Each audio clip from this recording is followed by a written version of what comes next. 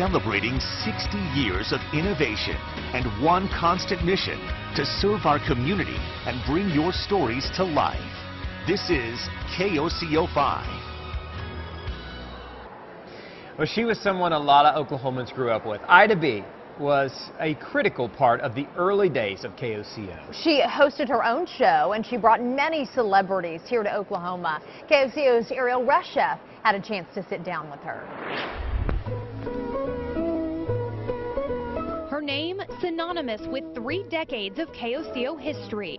For Ida B, every minute on TV was personal, a private moment with her viewers, and so much more. Every time I was on TV, my daddy was on the other side of the camera, and I know what television meant to him. A lot has changed at KOCO since those days.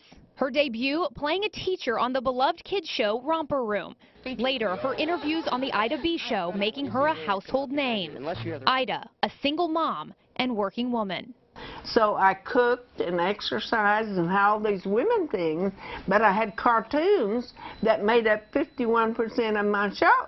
A trailblazer, even if she doesn't want to admit it. I never felt any limits, even in those olden days.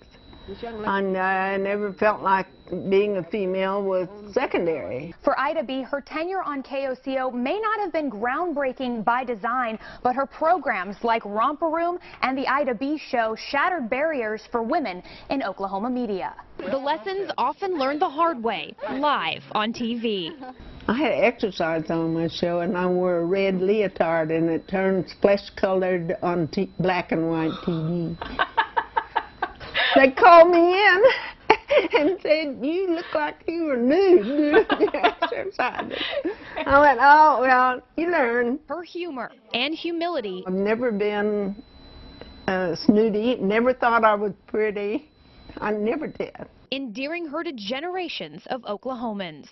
What was your favorite thing about TV? My heartbeat.